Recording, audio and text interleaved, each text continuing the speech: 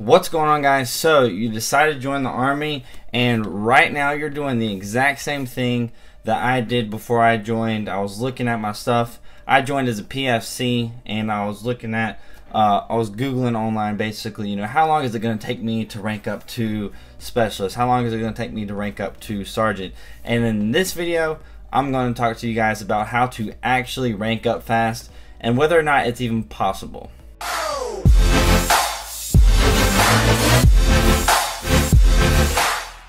So is it even possible to rank up faster than what you can find in the regulations and stuff like that?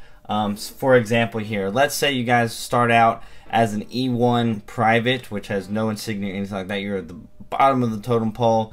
So basically to become an E2, you're going to need basically 6 months time and grade, and basically that's the exact same thing as time and service. So if you're starting out as an E1, you're going to have 0 time and service, and you'll be able to rank up to E2 within 6 months. So that's kind of just a guaranteed thing.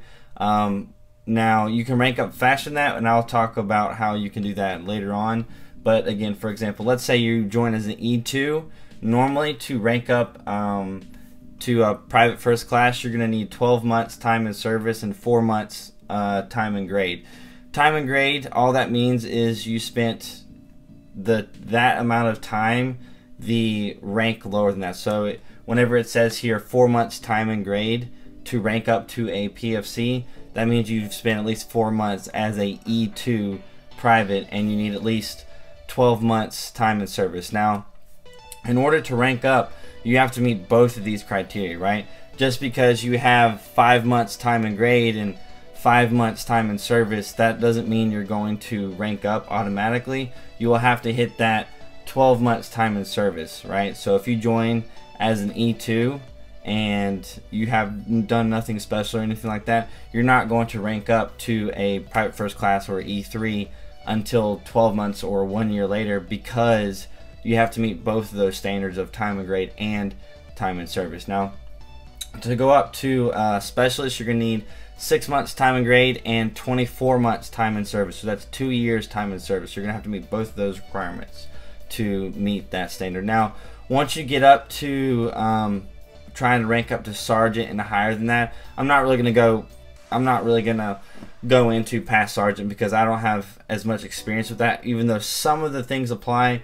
But to rank up to sergeant and stuff like that, you have to go to BLC, and then E6 is WLC, I believe, which are basically these courses that you have to go to, leadership courses, to actually become that rank. Like, it used to not be mandatory, and you could, for example, become a sergeant after or before you actually take the BLC course, where you learn about how to be a sergeant and stuff like that. But now it is, and you guys can correct me if I'm wrong in the comment section, but now it is like the standard. You have to complete this course before becoming a sergeant. So it doesn't matter what your time and grade, time and service is. If you haven't completed this, then you're not going to rank up into the NCO ranks, right?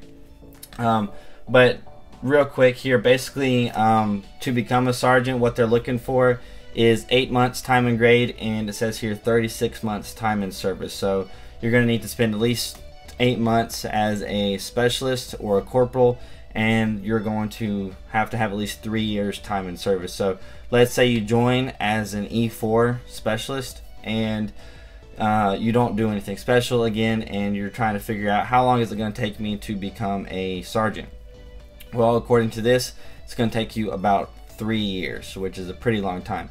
Now, this is the point in the video where I'm going to talk to you guys about how to actually rank up fast. So I covered the first little bit of how long it's going to take you to rank up if you do it the non-high speed way, and you're not really proactive about things. So what do you need to do to rank up? So there's one way you can rank up automatically right off the bat, and that is at basic training. So they will do promotions at basic training. They don't do promotions at AIT unless you're time and service and all that stuff. So unless your AIT is past that 6 month mark, you're automatically going to be promoted to an E2 if you were an E1, for example. But at basic training, they will pick E1s and E2s to be promoted to the next rank.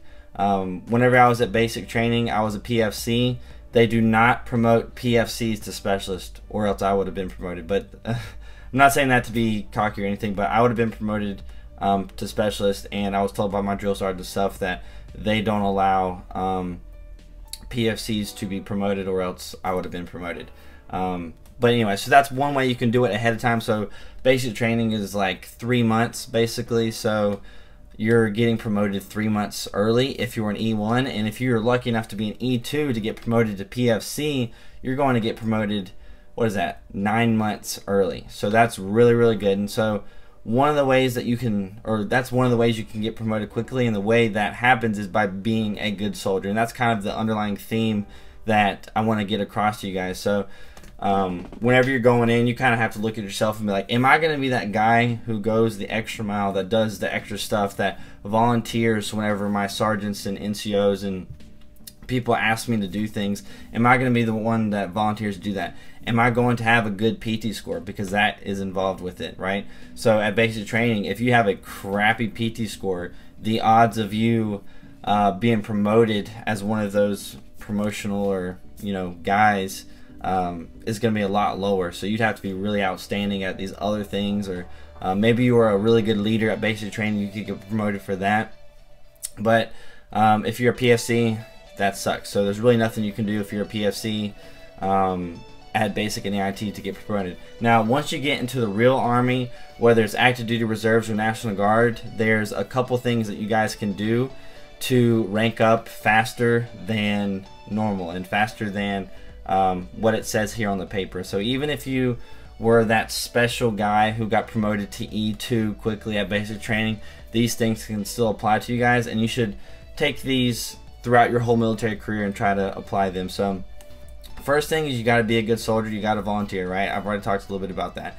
The next thing is you need to go to boards. And what boards are, those are basically like competitions on your knowledge and stuff like that. So you'll be asked to go in front of a board, and when you go in front of a board, it is not like a board, it is basically a panel of higher ups. So depending on the level that you're going to the board, it could just be your first sergeant and other higher up NCOs, or it could be sergeant majors, it could be a whole bunch of first sergeants, it could be a bunch of command sergeant majors. It depends on the level of the board you go to.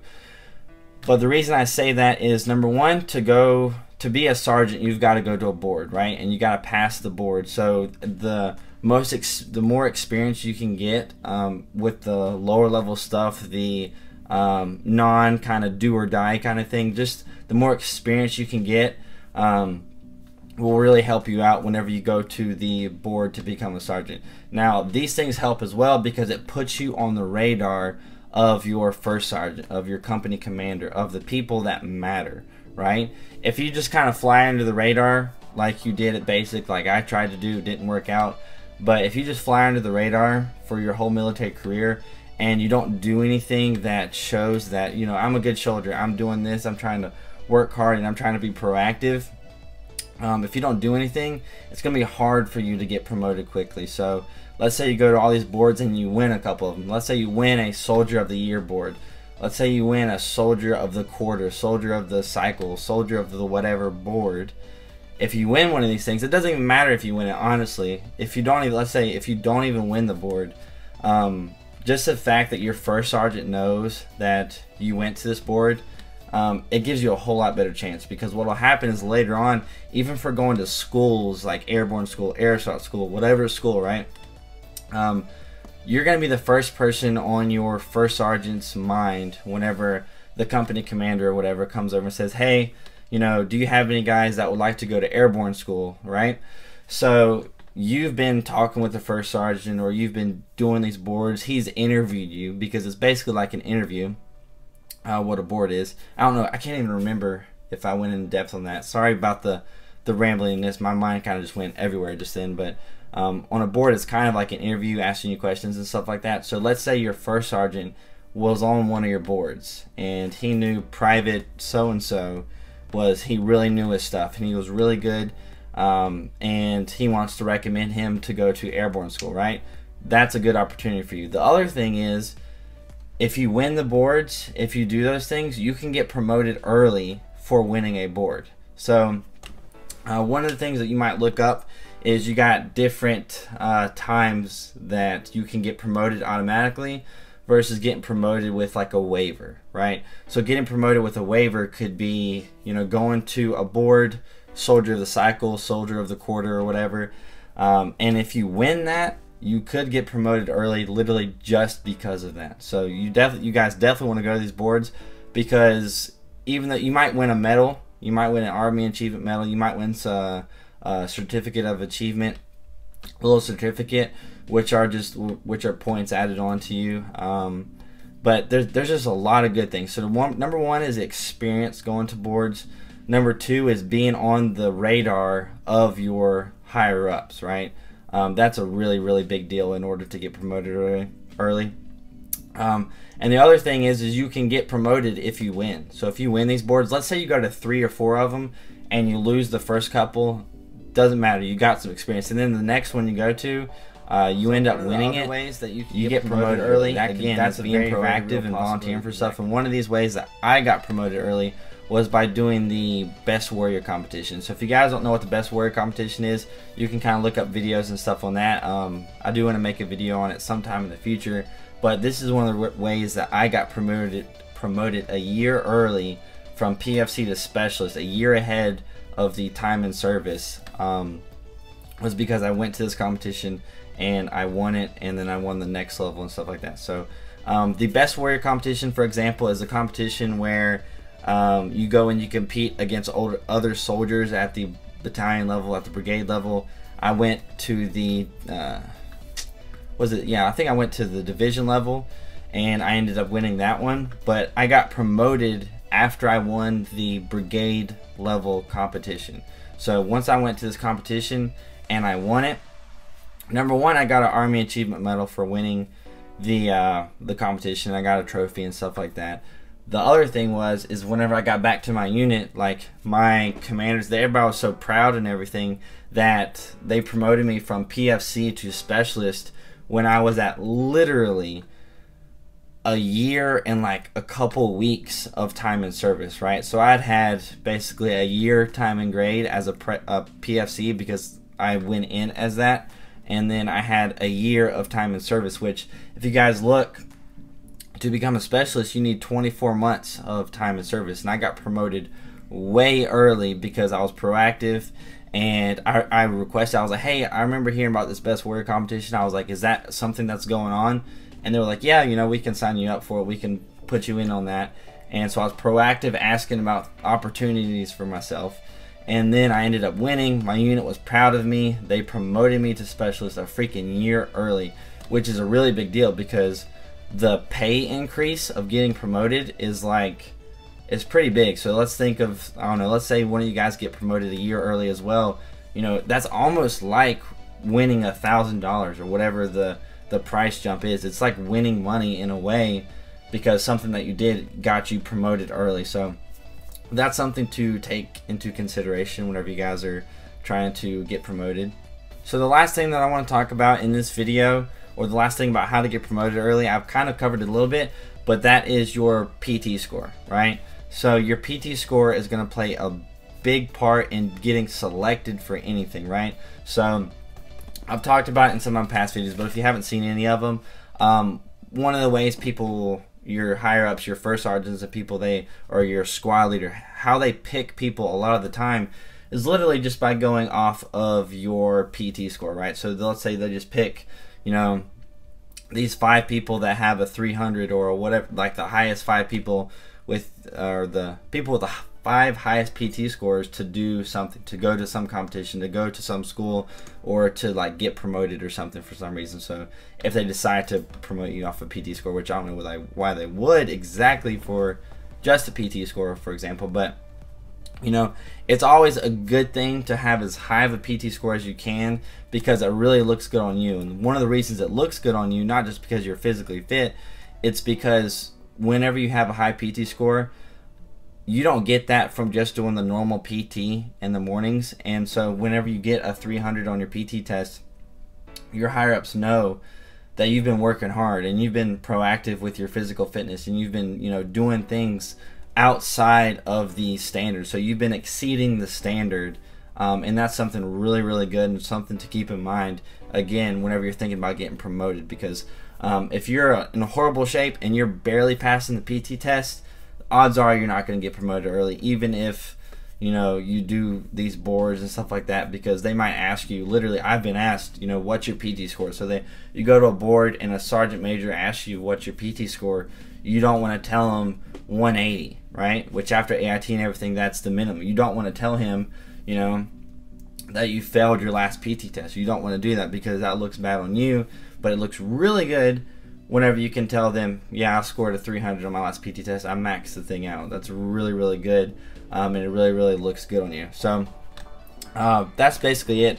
Really, the only other thing would basically be just be a good soldier and be proactive. So being proactive, looking for opportunities to do things, kind of, you don't want to be like a suck up. You don't want to be kind of like that. You just want to do stuff. You want to get as much out of the military as you can. So, for example, whenever I won that division level Best Warrior competition, I got to go to Florida. I got like a free paid trip. Like, they paid me to go to Florida and go to an Army ball. That was freaking awesome. So whenever you do things, you will get rewarded, and the rewards are freaking awesome sometimes. Like, I got a sword. Like, who freaking gets a sword? One of my awards was a sword, like a legit sword. It's pretty awesome. I'll probably show you guys one time in a video. But I hope you guys enjoyed this video. I hope it answers some of your questions. So on how to get promoted, if it's possible, which it is possible to get promoted early. You can't like get promoted to sergeant after like 6 months, though. That's kind of ridiculous. But it is possible to rank up faster than you can find online, but you have to be proactive about it. So I hope you guys enjoyed this video. If you did, please like it, subscribe if you want to come back and watch all these amazing videos later on. So do that. It would be awesome. Comment any questions you guys have down below, and I will see you guys later.